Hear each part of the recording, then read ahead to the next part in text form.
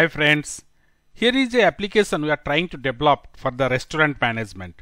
So it's used in developed in Tkinter. No database is used. In the part 2 we'll go for the database integration and all.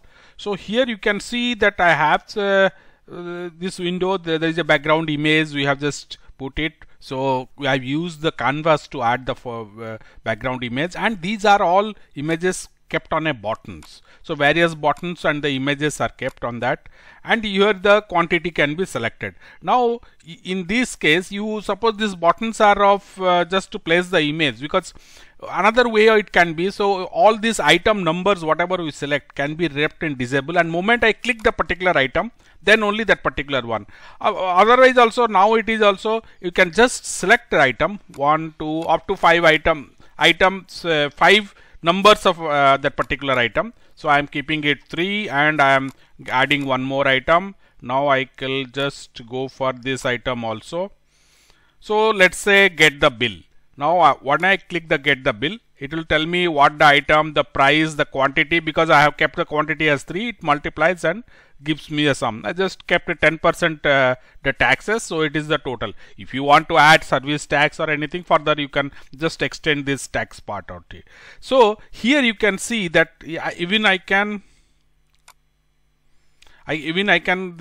change these values also. Say in place of 1, I can change it to 2 and get the bill again. So in that case, this value will change. Now suppose I have received this amount or my transaction is over, then I can just confirm reset. That's all. Now everything will back to normal and I can start the fresh bill again.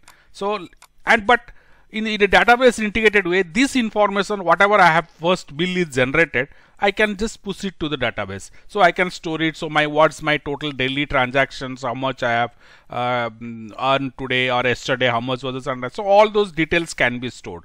That's all. But right now there is no integration of database. In the part 1 we want to keep it very simple, so easy to understand. In the part 2 we'll integrate the database with that.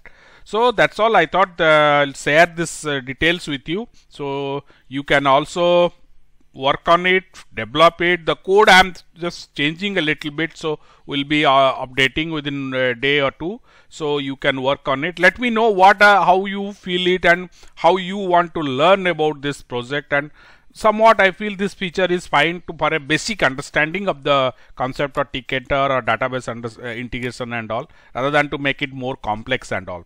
Here we have tried that instead of feeding manually the data or selecting, it should be a click. In fact, these are all touch enabled, so if you are using a touch screen also, let me just try. I am touching it, and touch screen also this will work.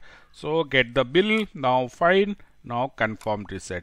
Okay, that's all friend. Please subscribe also to our channel, and we'll be working on this various project, and share with your friends and put your ideas, questions and suggestions in the comment section below, and please subscribe, and thank you for watching.